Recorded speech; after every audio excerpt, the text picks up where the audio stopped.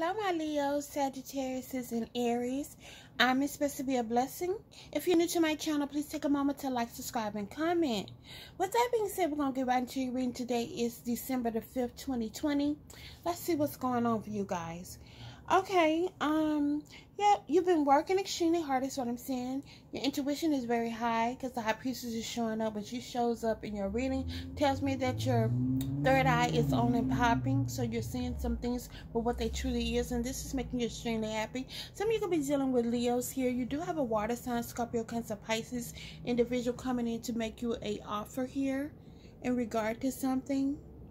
All right, the number 3 could signify something, as well as I think I see a letter B as well. So that could mean something significant to you guys. I also see here plenty of offers that's going to be offered to you. So you're going to have to use your intuition in regard to that to choose the correct ones. Because just because something looks good for you does not mean that it is good for you. Okay? Okay, financial increases on the horizon.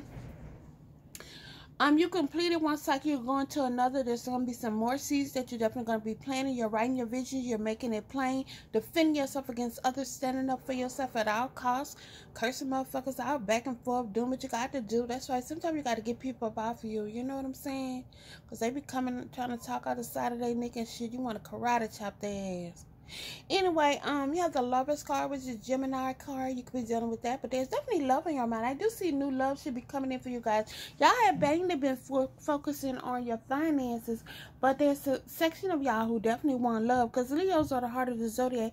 Not just Leos, but Leos are the heart of the zodiac. But fire signs, you're very passionate, so you need that kind of connection, you know, to be with somebody. Not saying that you can't be by yourself, because there's plenty of Leos who are by themselves.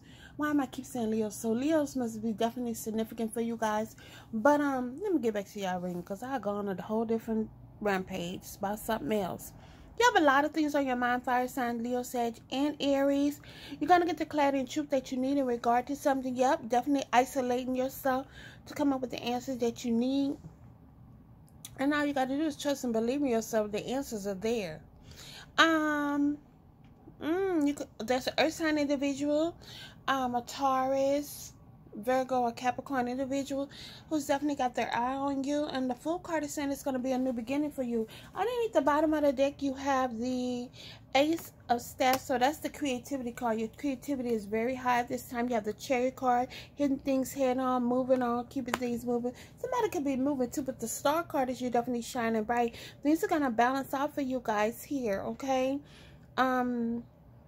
You're going to get the recognition that you're just due here, is what I'm saying.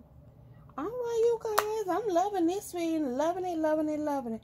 And then you have your ships coming in on the horizon. Anyway, hello, one more, this one more. Hey, y'all got the Ace of Cups. So this is new love, doors of opportunity open up for you guys.